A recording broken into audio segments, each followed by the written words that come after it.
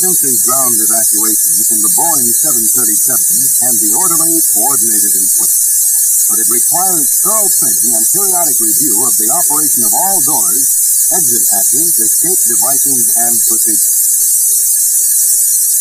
Emergency exits on the 737 include two cockpit windows, one on either side, two main entry doors on the left side, one forward, and one aft.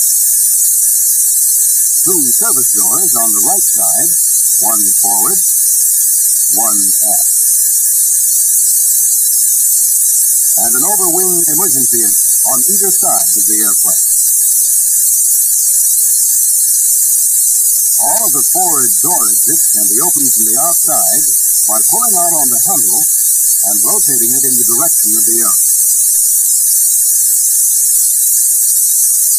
If the cockpit door fails to open during an emergency, pulling the emergency exit handle forward will allow the top two blowout panels to be released, providing an opening for crew evacuation. The released observer's seat can be used as a step to assist egress.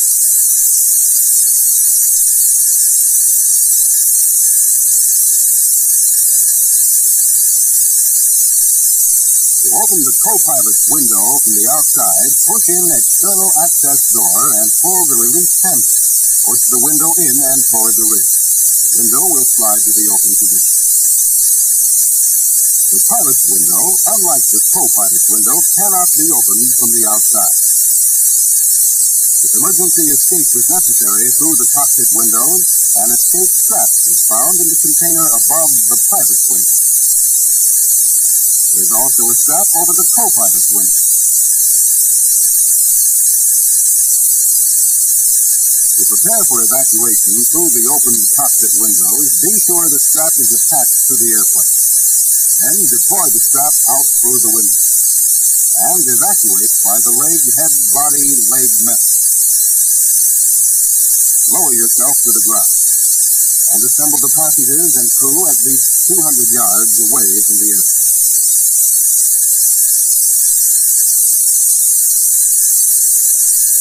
Either of the two overwing exits can be opened from the outside by pushing in on this plate. Push the hatch inward and lift up so it will fall free into the airplane. The overwing exit hatch is removed from the inside by pulling the plastic cover and lifting the hatch inward. Place the hatch on the vacated seat. Or if it is not possible to place the hatch on the seat, it can be ejected out through the opening. It should be placed clear of the evacuation route. An escape strap is located in the frame at the overwing exit. Do not extend escape straps at hatch openings unless the wing is not available for evacuation. The hook at the end of the strap is used during ditching procedures. All door exits in the 737 are fitted with inflatable evacuation escape slides, completely mounted within this casing on the inside face of the door. Prior to taxi, the stewardess must never fail to remove the girt bar from its stowed position in the retainer hooks on the compartment cover and place it in the floor bracket where it locks in the ready position for immediate emergency use. The stewardess then positions a red strap on the door across the door window, snapping it into position. This acts as a signal to the agent on arrival that the girt bar has not yet been detached from the floor bracket and returned to the stowed position. On safe arrival at a station, the stewardess will remove the girt bar from the floor bracket and return it to the stowed position. The bar is removed by lifting up on the locking devices and pulling the bar up. Failure to replace the girt bar in the stowed position could result in the slide being released as the agent opens the door from the outside. However, the agent will not open the door from the outside until the warning red strap has been removed from the door window. Now, the door can be opened for normal passenger disembarking procedure.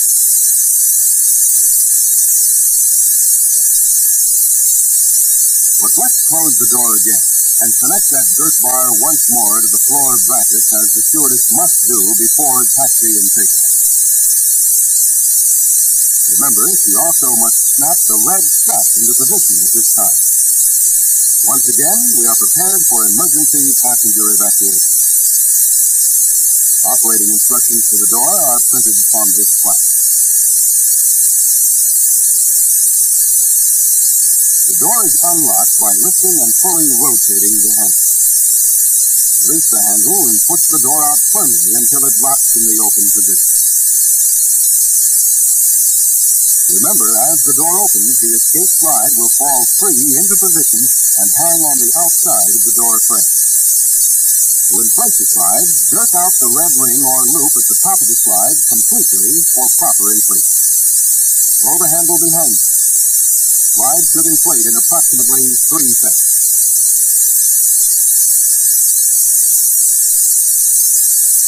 If the slide should fail to inflate, it is still usable as a handheld slide. First, the tie-back assembly, which holds the slide folded, must be separated either by the stewardess or an able-bodied passenger.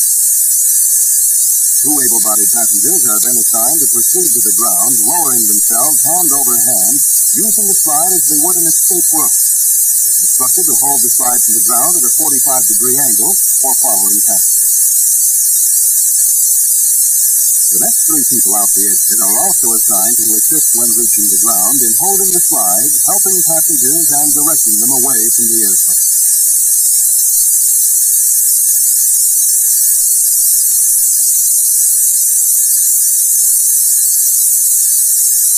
The manually inflated door-mounted escape slide you've just seen demonstrated is found attached to 3 door exits on the 737, forward and aft main entry doors, and at the aft service door.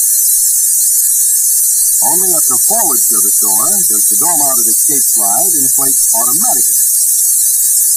It is prepared before taxi and takeoff in the same way as the other door-mounted slide by removing the girt bar from the retainer hook and placing it in the floor bracket.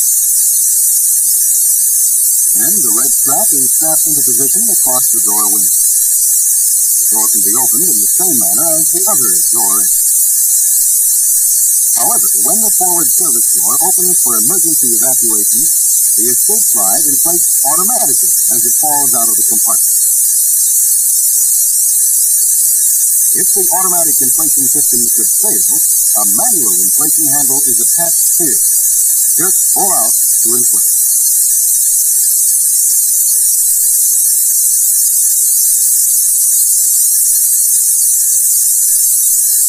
Let's say now that the captain has determined that an emergency landing is necessary. He briefs the flight crew and the A stewardess on the course of action to be taken, how much time there is left until touchdown, and he confirms the signals to be used. Then the A stewardess briefs the other attendants. After that, the captain advises the passengers of the situation, that there may be an emergency evacuation procedure, and that the crew has been thoroughly trained to handle the situation well. He then requests the assistance and cooperation of the passengers. The A stewardess will be making announcements over the PA system during the cabin preparation. Seatbelts must be buckled tight and low. The stewardess demonstrates the brace for impact position.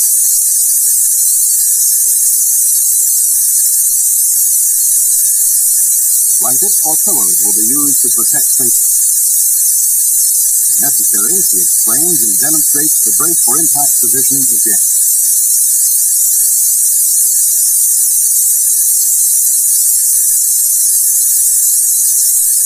The stewardess explains the signals to be used for assuming the brace position. First, an announcement, brace for impact, which will come over the PA system from the cockpit. Second, the illumination of the emergency exit light. And third, the command from the stewardess, brace. Any one of these signals is an indication to passengers that they should assume the brace for impact position.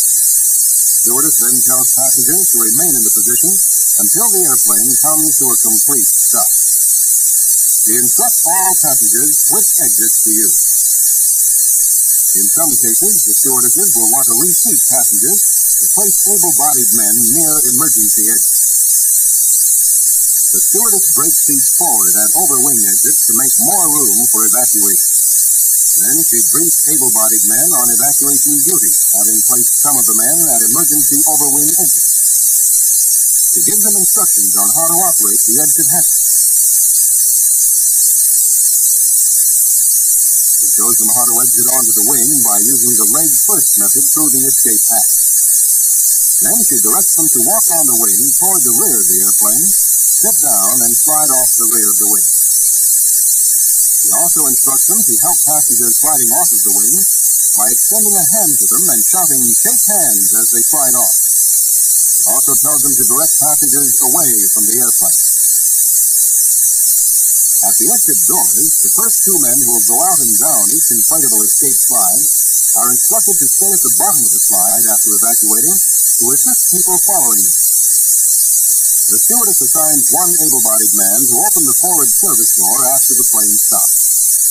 She explains to him that this door's escape slide will automatically inflate when the door is open. She instructs him that if the slide does not inflate automatically, he is to pull the manual inflation handle. The stewardess selects two men to collect loose luggage and store it in the lavatory.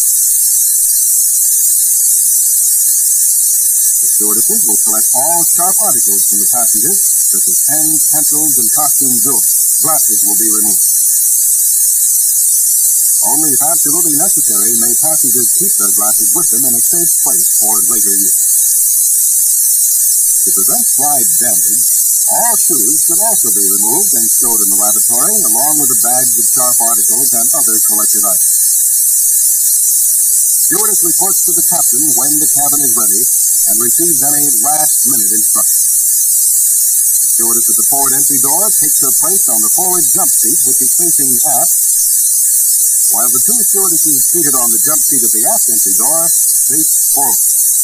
All wait for the brace for impact signal.